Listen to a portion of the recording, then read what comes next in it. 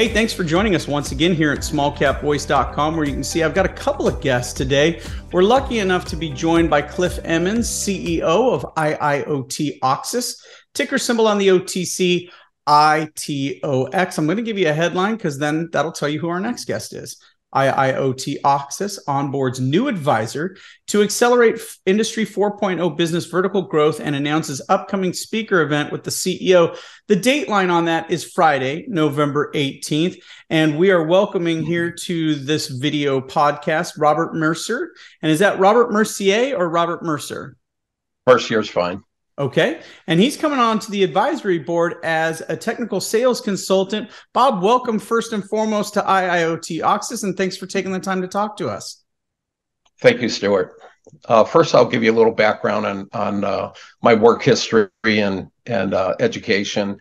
I got my undergraduate degree in engineering and operations management a few years back. Started my engineering work within the aerospace with a small company named Pratt & Whitney. From there, it was about 2 years later, I saw an opening for a position with a medical device company. This company happened to be U.S. Surgical in North Haven, Connecticut. So I started my career out with United States Surgical, and as probably a lot of people know, U.S. Surgical had tremendous growth, and I progressed through various positions with U.S. Surgical. Eventually, they got bought out by Tyco Healthcare, Covidien, and then ultimately Medtronic. But through all those phases, I went from a junior level engineer to a manager, director. At that point, I believe I did get my master's in engineering management, which actually afforded me the opportunity to move on to a senior director role. From there, I took on larger and larger roles within Covidien, namely in mergers, acquisitions, and a few other jobs. But eventually, I moved on to a vice president of contract design and manufacturing. Which I love because it afforded me to travel around the world. We got involved with a lot of the actually R&D startups in China, India, traveled to Singapore, Brazil, quite a few countries in an effort to start up R&D satellites. And I came in and did the operations piece of that. So a tremendous amount of experience out there with medical devices. And then eventually I left the company and actually started my own company, RJ Medical Consulting.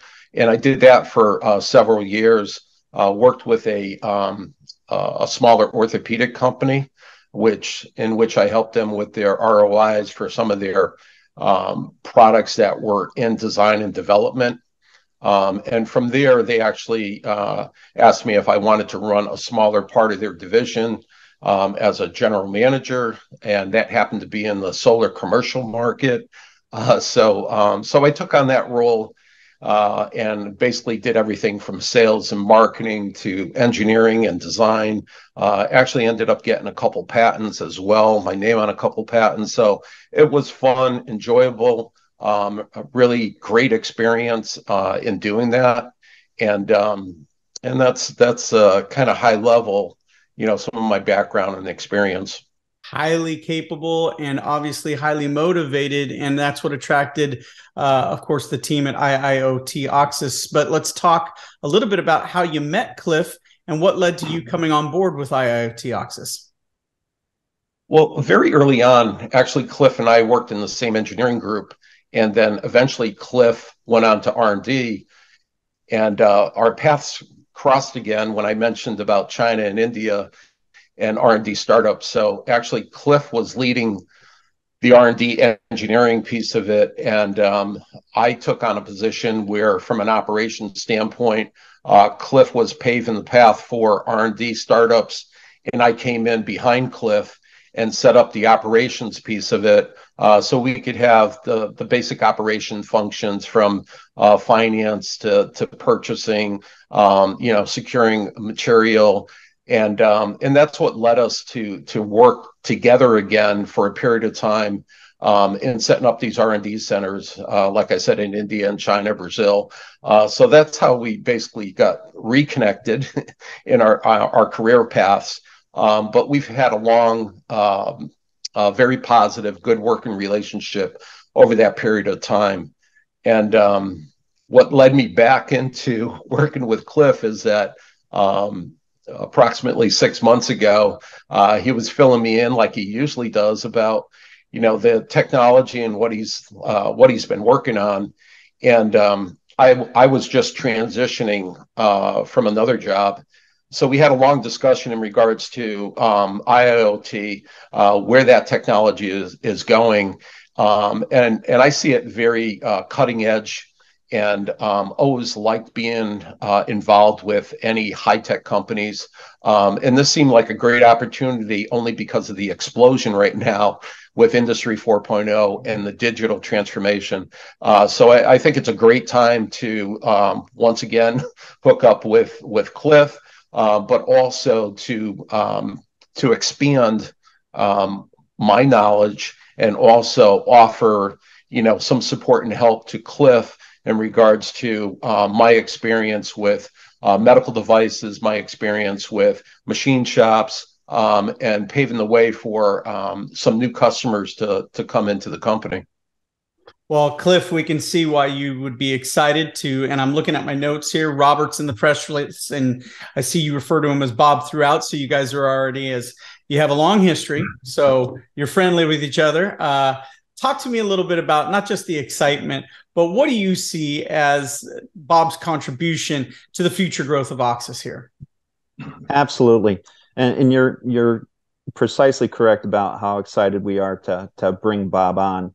First of all, there is a direct connection to our focus on Industry 4.0, which we all know is also known as smart manufacturing.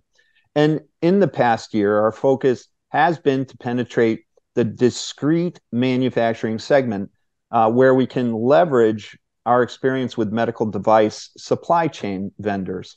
And this is where Bob's experience and contacts literally have amped up our ability to tap into the leaders of these small and medium-sized enterprises. And that's what's allowed us to progress very quickly over the past few months. Secondly, Bob's hands-on experience taking a small emerging business and applying strong sales and marketing skills, along with his depth of engineering knowledge, to rapidly grow organic sales in an industrial commercial sector. And that's exactly what we need to do for our Industry 4.0 business segment. Well, thanks, Cliff. That's even more great insights on Bob's experience. And Bob, your experience, let's talk about it specifically moving forward on how you were able to generate growth at your previous company and how that translates into the work you'll be doing with Cliff and his team. Sure. So the prior company I worked for, as I mentioned, it was commercial solar sales. And with that, when I first got there, there were a lot of opportunities that I could see on the table.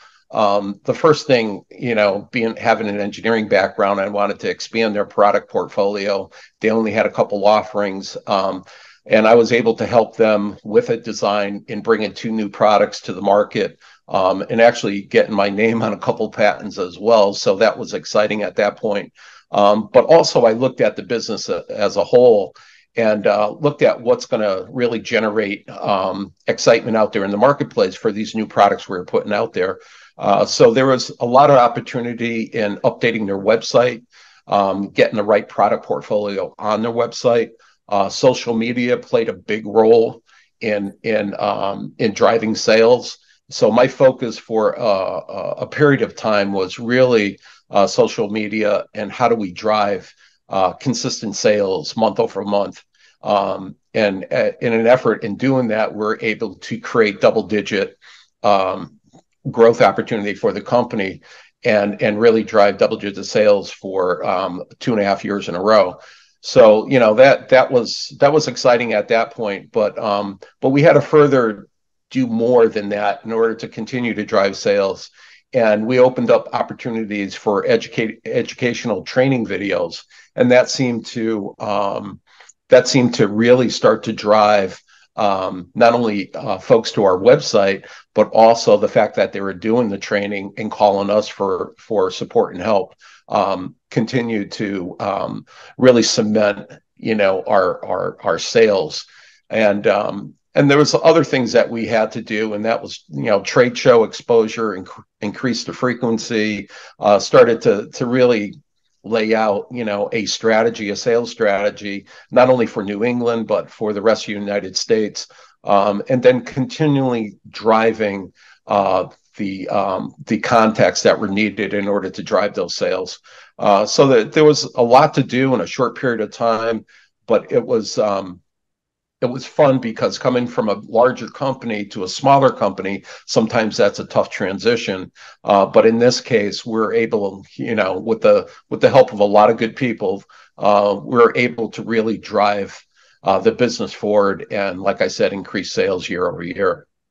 Well, a lot of corollaries there to where you're going to be doing and what you're going to be doing with ITOX here, with quite a bit needing to be done in a short period of time. But hey, what is that other than exciting? And Cliff, I know you're excited. I've seen you smiling and nodding along. So you've put so much thought into the Industry 4.0 growth strategy.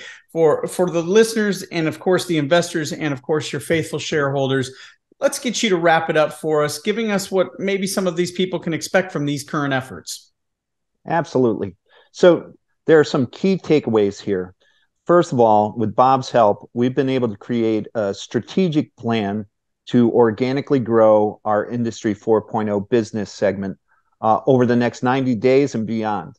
Secondly, through his contacts, we've already signed a new NDA with a Northeast CNC machining house, and we've already had several deep dive discussions with that prospect on how we can help them.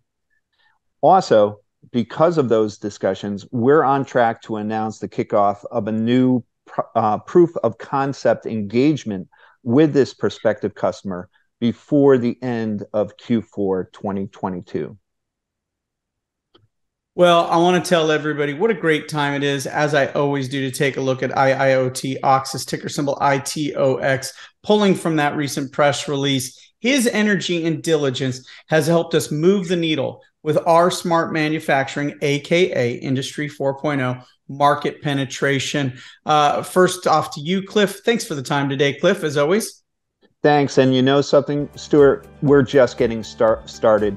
More growth on the way in 2023. And Bob, thank you so much for your time. Wonderful to meet you. I know the investors and shareholders are going to be excited to hear from more from you, as well as the entire team at IIOT-Oxys. Thanks, Bob. Thanks, Stuart. All right, for Bob and Cliff, this is Stuart Smith saying thanks once again for sticking around and tuning in. We've got more shows coming up next. And of course, check us out on our Discord channel and the newly launched Stuart Smith Twitter handle. As if there's not enough ways to find out about our clients, now you can see it through the perspective of the host. We've got new cameras being set up and all kinds of fun stuff. So for Cliff and Bob, this is Stuart Smith saying thanks so much for tuning in.